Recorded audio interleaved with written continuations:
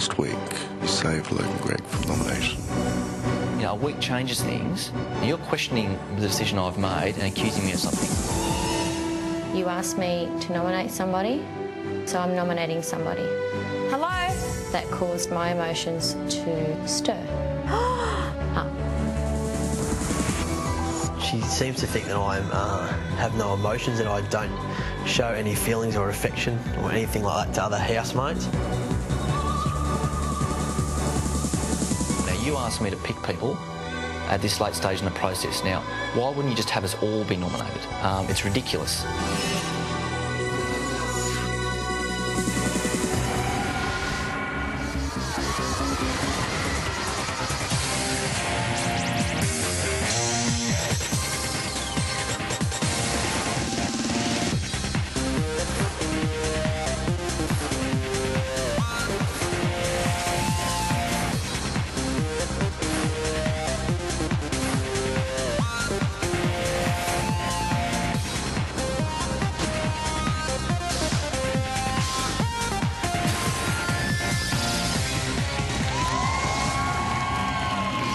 This is the final countdown for Big Brother 2005. Live from Dream World on the Gold Coast, please welcome your host, Gretel Colleen. Oh, very exciting. Oh, what a joy. Sitting down. It never happens. Hello and welcome to our Big Brother special, the final countdown. Tonight will be a full night with our 3 Big Brother finalists of 2005 joining us from the house. We're going head to head with all of your questions. Well, actually, not all of your questions, some of your questions, because we received thousands of them. Invading the house, of course, we are doing that tonight with the winner of UK Big Brother, Nadia. That will be interesting.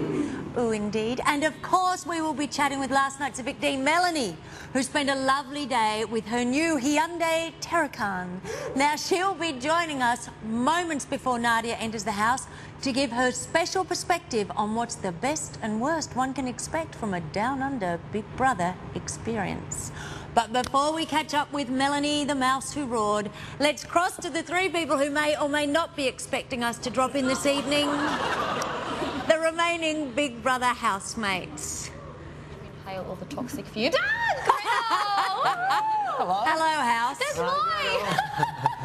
Well, you look like an invigorating bunch. What are you laughing at? The picture's behind you. Oh, my God. What's behind? Oh, can you see yourselves? I'm glad you can. I can hardly see you on this screen. All right, now, Vesna, you've got dressed up. Were you told that we'd be having a chat today, tonight? Yeah, we were told. And were you told that you're nominating again? This is something, Tim, I know that you'd find a little shocking, because last week, Tim, you were outraged that with 3 remaining housemates other than yourself, you'd had to nominate 2, and tonight there are 2 remaining housemates, and you have to nominate 2. Yeah, What do you mean? It's just getting harder and harder. Vess, I almost called you Vesna. It's getting harder and harder, Gretel. I'm joking, Tim. How could you possibly nominate 2 people and only 2 remaining? Oh, so we're not nominating? We're not? Or you can, Vesna, if you want. Who do you nominate? She nominates every 20 minutes. How has the house been? Is it feeling empty without Mel? Are you noticing a difference there? Yeah, I'd say so, yeah. But you fell in love with Mel, didn't you, Greg? I've fallen in love with everyone, Gretel. You are getting better at your comebacks. Thank well you. done. Well done. Now, we are going to have head-to-heads with each of you, one after the other. So, Greg, do you want to head into the rewards room? Certainly. Go on, Greg. Cool. And the remaining 2, you may sit and chat. And we'll miss you and we'll catch up with you a bit later. Great. Bye-bye. Boy. Well, while Greg squeezes his bum into the special rewards room, which is, of course, the final 3 throne, let's see what Greg promised to deliver just 93 days ago as he auditioned for Big Brother. And he auditioned only minutes after his identical twin, David.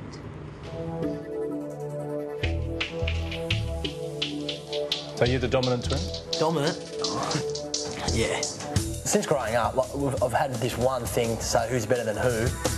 And we always relate it back to me being the Blue House captain and Dave being the vice captain. So this was a challenge that we thought it could end all bragging rights. I do think I'd win the $1 million. Tell you, when you see me pull him up on things, it's not because I want to do whatever I can take to win this thing, because it generally hurts me seeing him upset other people. Rightio, it does. It mentally scars me because I then know it will reflect who I am. If I get on the show, as long as I don't get kicked off before him, I'll be happy. Time to go. Logan David. I'm pretty disappointed that he had to go. Definitely enjoyed the time I spent with him in the house and just sad to see him go. And then I'm here, you know what I mean? I feel a little bit guilty. It didn't matter who was going to go. At the end of the day, you know, we're pretty much one person. I do love you. Oh, how cute. And, I'll see you when you get out. I come across as though I'm really smart, but deep down I'm not. Which of the following is not a play by Shakespeare?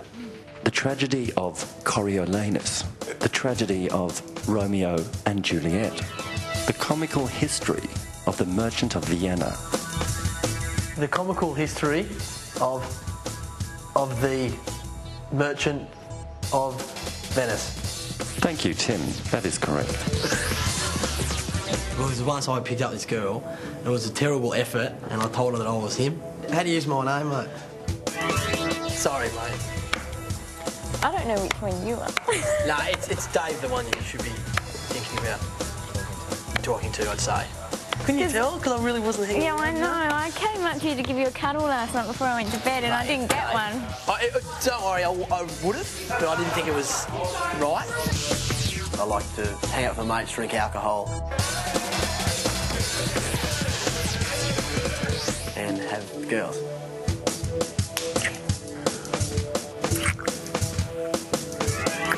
Would you say there's a possibility that anything could happen on the outside? She asked me that, what do you think's going to happen to us when we get out? And I said, I think we'll become very good friends. Well, my mother's most worried about if I get in the house and I sleep with a tramp.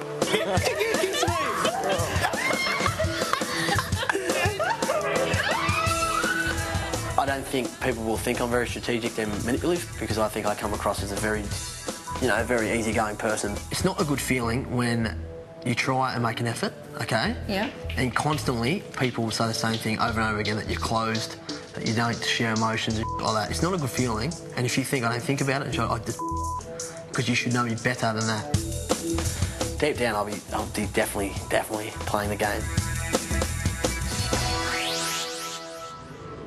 Okay, it's time to hold Greg up in the rewards room and ask him your brain-bruising, mind-manipulating, neuro-numbing questions. Hello, Greg. Oh, hello. Hello. What were you thinking about just then? I was just thinking how different the rewards room actually looked at the moment. It looked pretty funny. There's fluffy beanbags and all sorts of other stuff in here at the moment. So. It's the interrogation room now, Greg. Yeah. I have questions. Excellent. They're all in the Big Brother hat. I'll just choose them randomly. These are questions from our magnificent audience across the nation. We've had thousands and thousands and thousands sent in, but I'm randomly choosing only a few. Okay. Are you ready? I'm ready whenever. Laura from St Ives. Greg, you said last week you know what type of girl you are looking for when you get out of the house. Can you describe her so we can get ready? You've got to be quick. Okay, Laura. The girl I suppose I'm looking for is someone who's very fun, outgoing, obviously who enjoys her fitness, is very down to earth, and he just has a natural presence in making people feel welcome all the time. For example, who's someone that you'd love to be with?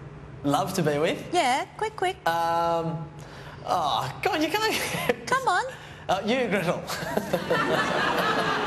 Correct. Okay, next question. Emily from Canberra. Greg, have you missed David in the last few weeks? Yes, I definitely have missed him. Do you feel guilty that you're the one in the house? Yeah, I do. I think that was the word I most commonly used. I did feel a little bit guilty because he was probably the brother who kept pushing towards wanting to get on the show. So yeah, there was a big bit of guilt playing over my head for quite some time, and still is at the moment. So. Yes, and he'll make you feel like that forever. Oh, I know he will. I know he will. Okay, next question. Yep. This one is from Melissa from Melbourne. Greg, if Greg wins BBO5, will he split the money in half with David? We'll have to do a rock, scissors, paper on that one. Aren't you representing the Logans in there? You're still representing the twins, aren't you? Yeah, I am. I definitely will be. It's not a... Yeah.